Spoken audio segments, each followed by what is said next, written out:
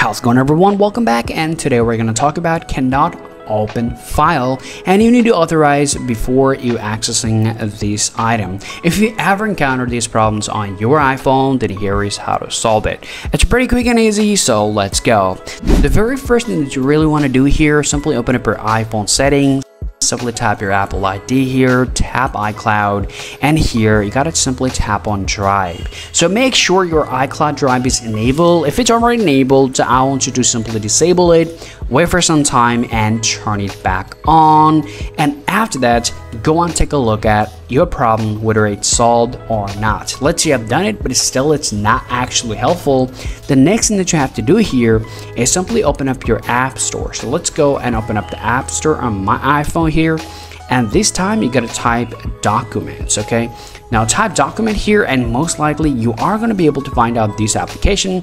So all you need to do is simply install this application. Open up this application, just simply open this up. So set up your document application just in a way you like. So I'll just simply skip everything from here because I want to set this up very quickly.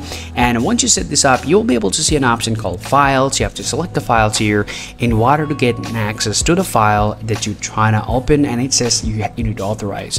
Simply try to open up the file from here, and I can tell you guys, most likely your problem is going to be solved from here, because this application is pretty useful for any documents or anything that you might want to open. It will be open straight, and that's how you guys can solve these problems on iPhone. If you still have a problem, last thing that you guys can do, you can simply log out your Apple ID and log it back on. It can take some time. Just simply log out and log it back on and see if that works or not.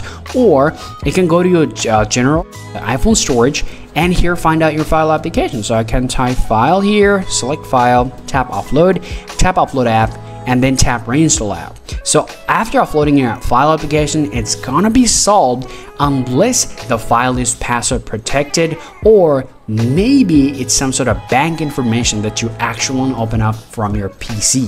So you can simply use your Mac or computer to open up the file to see if that works or not.